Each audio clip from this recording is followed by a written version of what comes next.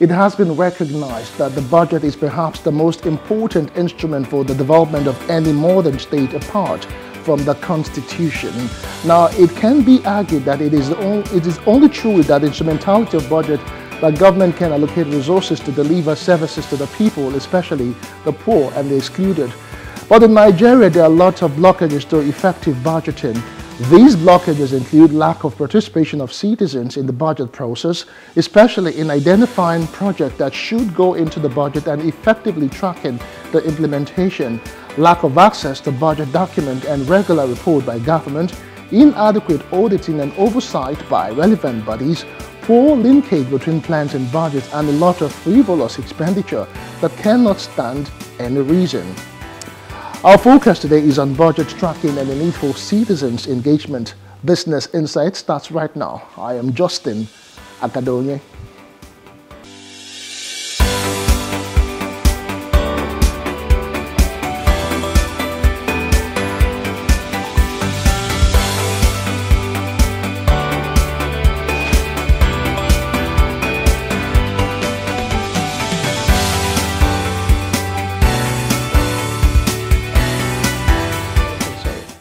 Welcome back now to a roundup of our major business headlines.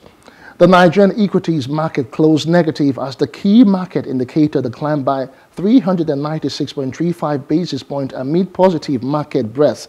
The NGX All-Share Index declined by 0.75% to close at 52,209.05 basis points as against the 0.05% loss recorded previously to close at 52,605.41 basis points at the end of the last trading session.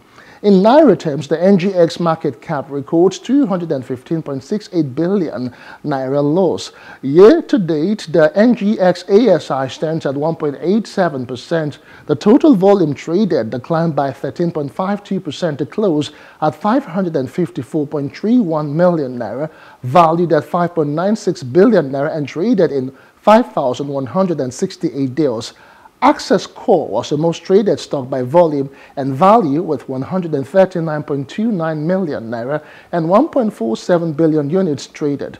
Sectoral performance was broadly negative as 10 NGX sector index closed southward, 8 sector index closed northward, and 2 closed flat. The Tony index advanced by 2.41% to top the gainers chart, while the NGX industrial index declined by 3.40% to top the losers chart.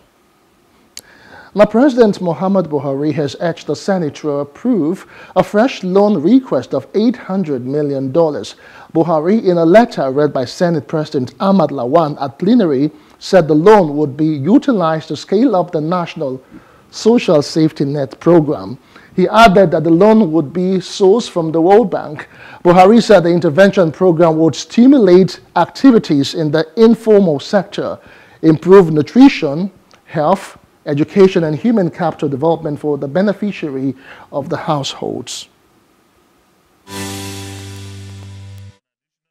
Facility to the tune of USD 800 million to be secured from the World Bank for the National Social Safety Net program, and the need to request for your consideration and approval to ensure early implementation.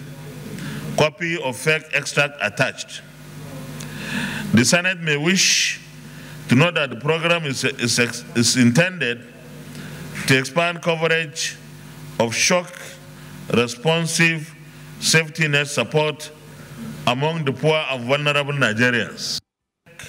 Well, moving on now, Director General of the Budget Office of the Federation, Ben Akabueze, has disclosed that Nigeria needs about $100 billion yearly to fix its infrastructural needs. Akabueze disclosed this during the third day of the induction ceremony organized for the 10th Assembly Senators-elect and Members-elect in Abuja.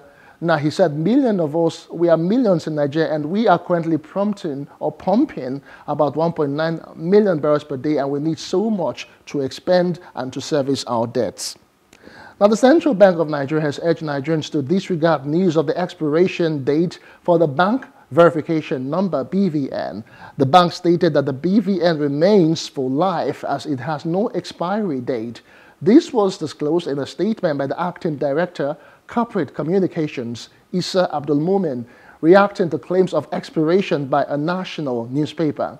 Abdulmumin said the bank verification number, BVN, issued in Nigeria remains for life and has no expiry date, citing that the claim was completely false, and urged banks to advise their customers to ignore the report.